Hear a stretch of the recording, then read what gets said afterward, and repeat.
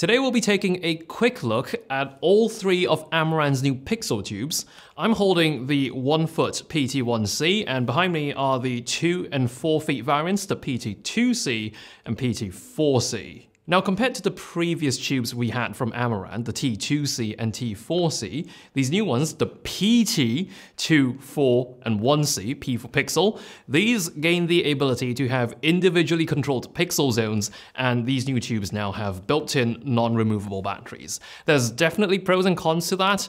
If a battery, say, were to run out mid-shoot, you can't just swap in a fresh one, and if you were flying with these, you can't check the lights in and hand carry the battery, but what you do get is a clean end-to-end look with no battery module sticking out one side.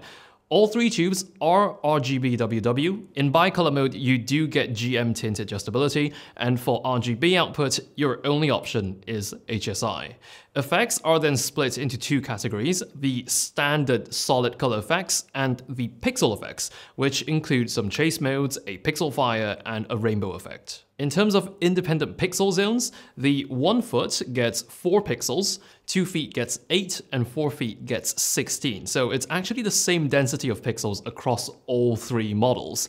For the PT1c with only 4 pixels, it might struggle a bit with the chase effects, especially when you compare it against something like the MT Pro, which has a lot of zones for a 1 foot.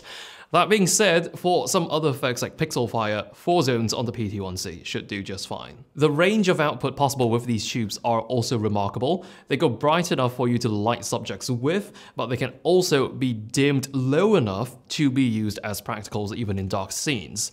With the built-in controls, they dim at 1% increments, but you can actually control them in 0.1% increments using Sidus Link.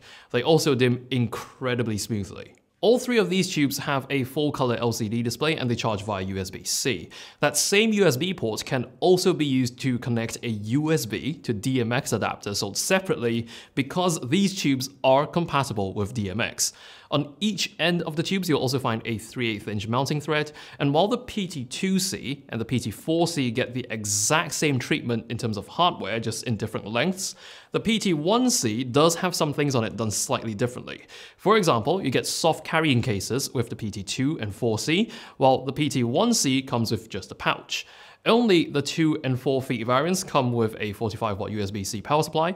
The 1 foot ships with just a Type A to Type C cable. The PT2c and PT4c also come with 2 clip-on brackets each, giving the light additional 3/8" mounting points as well as magnets. On the shorter PT1c, that is not necessary. Instead, you've got magnets built directly into the end caps, which can be rotated to adjust the mounting angle. And that wraps up my first impression and a really quick look at the new pixel tubes from Amaran. Links below if you're interested in picking some of these up, and I'll see you around.